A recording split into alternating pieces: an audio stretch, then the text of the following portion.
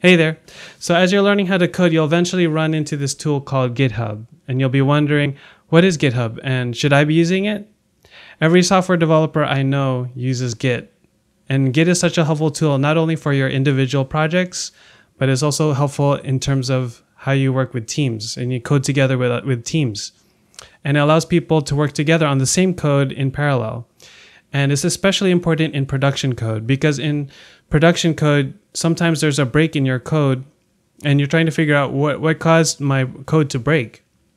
And that's when having Git is really helpful because you can go back to different older versions of your code and see where did this feature stop working? Where did that feature stop working?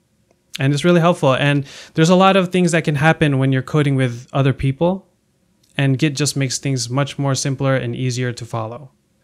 So in this video, I'll be talking about Git and GitHub. And GitHub, what GitHub is it is a way for someone like you and me to use Git.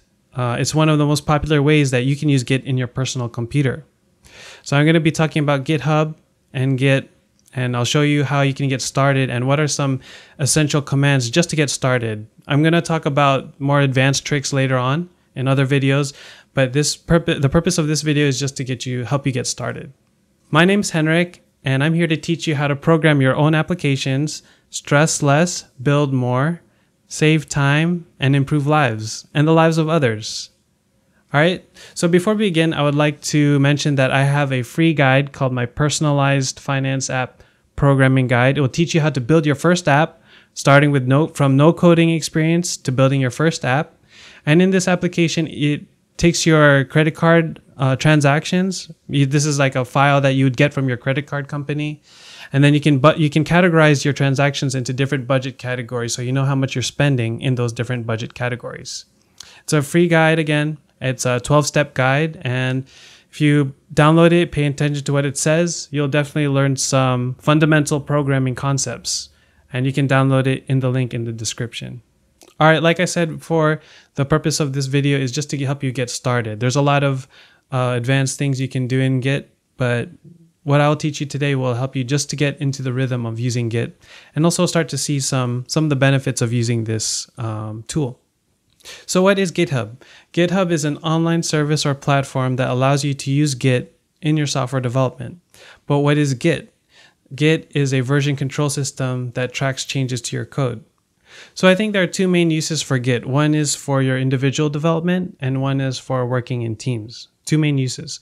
The first one, if you've ever programmed before, you'll realize that there are times when you want to save a backup of your code. Like say you finally get a feature to work or you finally get something to work, you want to save it and make sure you never lose that code again. Because if you're continuing to develop your code, sometimes you break your own code with new developments, with new features, you start to break your code. But you want to save a version of your code where that feature was working. And so what I did before when I started programming was I would code until I had a certain feature, and then I would save that file and then name it like main1.c or main-backup.c. And then I'll continue coding in my main.c. And eventually you reach a bunch of milestones in your code. You reach, oh, I'm able to program this. I'm able to program that feature, this feature, that feature. And what I did was I was saving like main1.c and then main2.c and main3.c. So if you've ever had to do that with your own code, this is where something like Git would be really useful. You can think of it like constant backups. If you've ever used Time Machine for Mac, then you kind of understand this concept. If you ever mess something in your Mac or you lose a file, you can always revert back to an old state. You can revert back to a version of your Mac when you had that file or when this file was had this type of data in it. So the second use case for Git is when you're working in a team. Sometimes you'll be coding on one part of the program and then someone will code on another part of the program, but you both can't just code on the same machine. You want to code on your own computers in your own development environments. And Git allows you to do that because you can start coding your code in your own version, and then someone can be coding in their own version. And then when, say, one of you finishes first, you can push your version to the main version, and then you can tell the other, you can take their version into your version. And if all that sounded confusing, I'll go through an example later in the video. But basically you can think of it kind of like Google Docs, right? If someone is on Google Docs, someone has a Google Doc open and then they're typing away, and then you have a Google Doc open, you're both editing like the same document. But what Google Docs does is it allows you both to have your own changes be made into the same file. And so Git kind of allows that possibility to happen. So you can both work on the same project at the same time. And this will become more clear when we go through our example. So today I'm going to show 4 main commands in Git that you need to use. First one is git clone. The second one is git add. The third one is git commit. And the fourth one is git push. And basically you can think of them like this. Git clone is kind of like opening a file. So if you want to start working on a program, you have to use git clone to get the program. Okay, and the second one, git add, is basically you're telling Git that I'm making a change to this file. So if you make a change to one file, then you have to add it. And we'll go through an example so you understand what I'm talking about. But you're basically declaring that you're going to make a change to this file. Git commit is like you're saving a file on your computer. You want to save the changes and you commit the change. That's what commit means. And the last one is git push. And basically what this means is you're saving your change remotely. You want it to be saved into some server somewhere so that other people can get that change in their versions as well. All right, so let's go through an example. First, you need to set up GitHub. So all you need to do is you go to type in GitHub and then you go to github.com. And then you're brought here and then you sign up. Then you enter your email. I already did this, so I'm just going to sign in.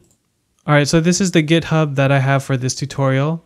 And basically, you have to create a repository. If you're going to create a new project, you have to create a repository. And as the name suggests, basically it's just a place for your code. So we create a repository. Let's call it tutorial. Okay, so we created a repository. But before we can clone it, we need to create some keys for SSH.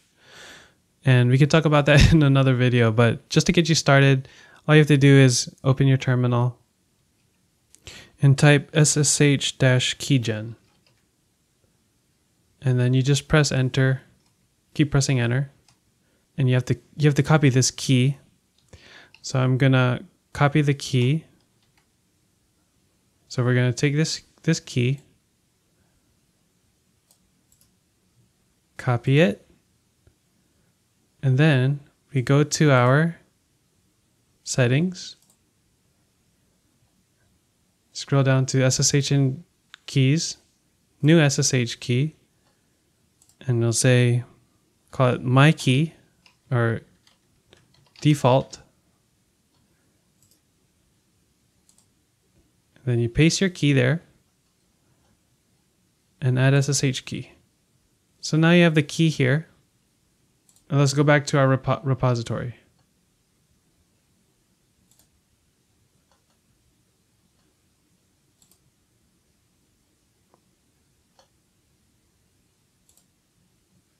All right, there's the URL. Now we do a git clone.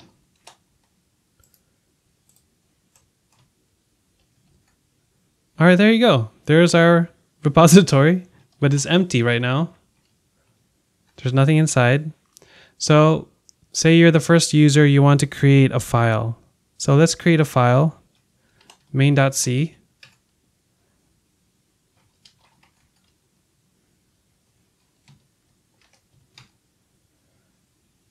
Okay, then we do an add, git add.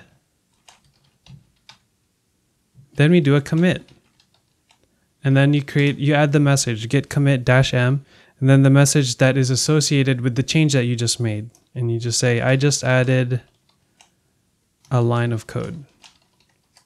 Oh yeah, I forgot. We need to configure our Git first. So just copy the recommendations here. Git config.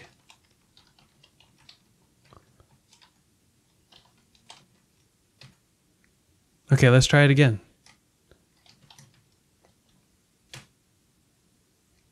Okay, we've committed it locally. Now we want to push it to our repository, that's our remote repository.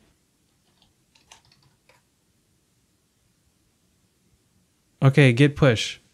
Now you have a new branch called main. A lot of people, they have a branch called master, and that's like the master branch. And basically what branches are in Git is like different streams of versions. So we have one main master branch that has the main, all of our code will eventually be in master.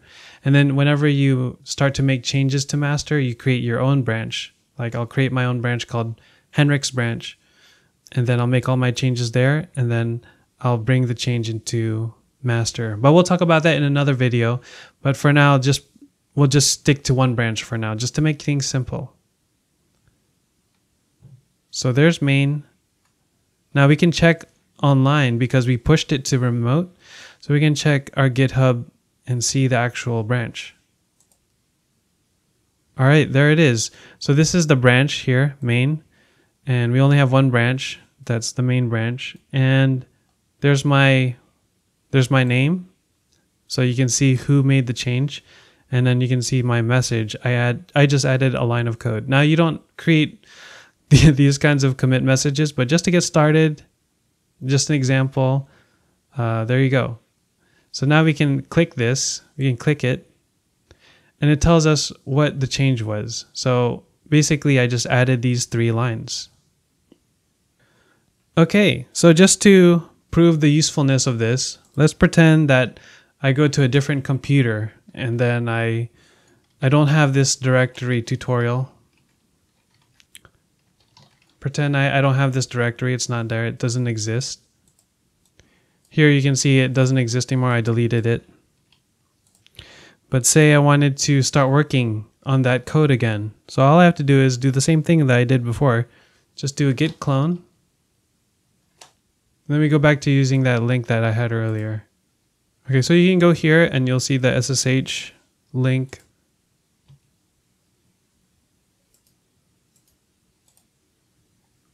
And then press enter. And then you can see the tutorial directory that we created, the tutorial repo, and then there's our file that we had earlier. We can look inside the file, and there's the file. It's right here.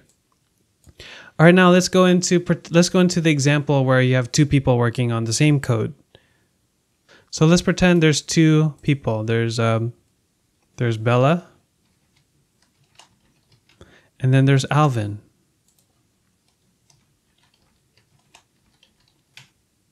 Say Alvin was working here. And let's just pretend that I'm Alvin for a second. So I'm going to go into Alvin's directory in terminal. So here I'm in Alvin's folder. So what I would do is I would do the git clone. And then use that same link again. And there's the repository. And then I'm going to make a change to main.c.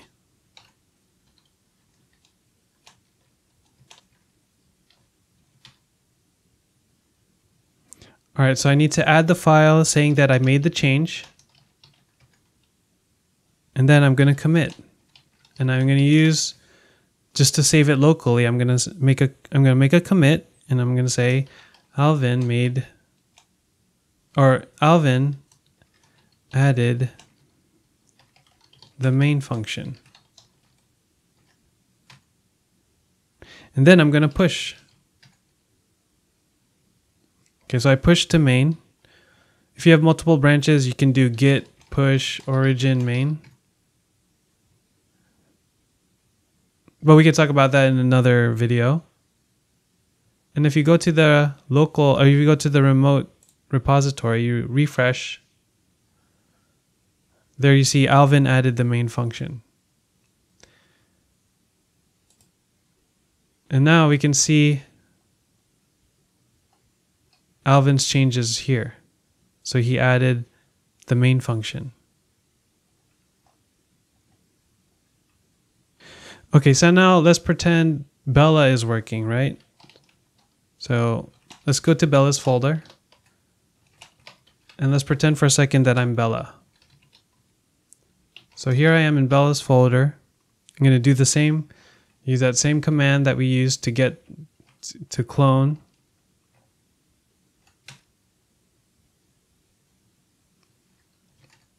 So now I have the folder there. I'm going to go into the folder. And then I'm going to edit main.c.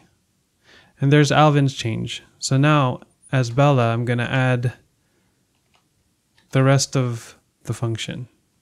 I'm going to put a message saying, hello, Alvin.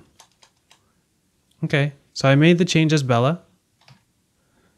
Then I'm going to add that change, saying that I made this change. Then I'm going to commit the change.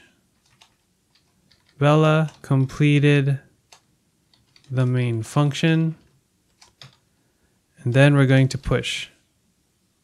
So now if we refresh this, there you go. We see Bella completed the main function.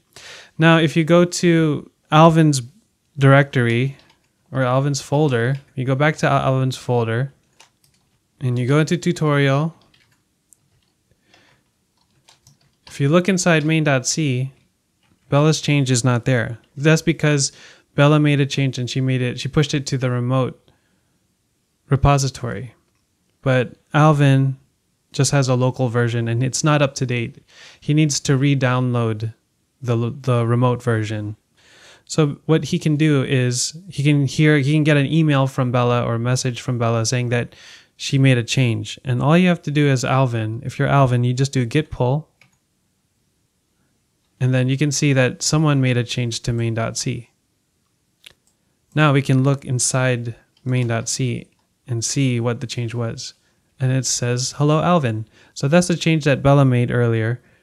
And now, as Alvin, we can compile it. And then we can run it. And there you go. So now Alvin and Bella have just worked together on this project, even though very simple. But there you can start to see some of the benefits of using Git. All right, so that's today's video for Git. I hope it was clear. If it was confusing, feel free to leave a comment and I'll get to it. And hopefully I can make things more clear for you. And this is really important. Git is a really important tool for if you're going to be a programmer, if you're going to be a developer. It's kind of like addition and subtraction. If you're going to learn calculus, you have to know addition and subtraction. Likewise, if you're going to learn how to code, you're going to have to use Git. And it's kind of hard to get used to in the beginning. But when you start using it, you'll realize that you can't code without it. And when you start working for jobs, if you tell them you don't know how to use Git, they'll be confused, or they'll think they'll start to wonder, like, how are you coding if you don't know how to use Git?